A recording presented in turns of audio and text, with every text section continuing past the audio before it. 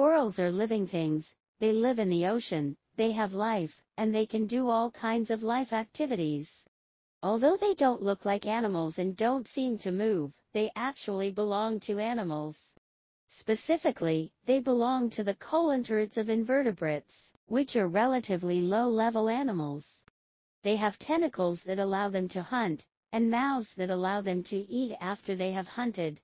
Their mouths also serve as a means of excretion. Are corals living things? Corals are creatures that live in the sea. They are alive and can carry out various life activities. Specifically, corals belong to animals, which belong to coelenterids among invertebrates, and even among invertebrates, they are relatively low-level organisms. Therefore, their body structure is relatively simple, and they do not have some very complex tissues and organs. However, they also have some basic body structures to help them complete the most basic life activities. For example, as an animal, they need to eat. They have tentacles, and they use their tentacles when they hunt. They also have a mouth structure, and after catching prey, they will eat through the mouth.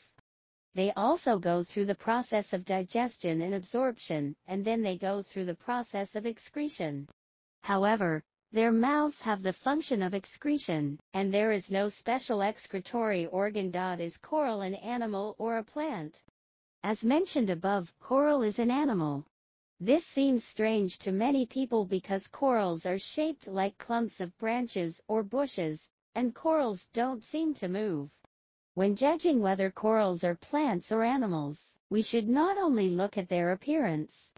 In fact, corals are the fossils of corals or their skeletons, which belong to the category of animals.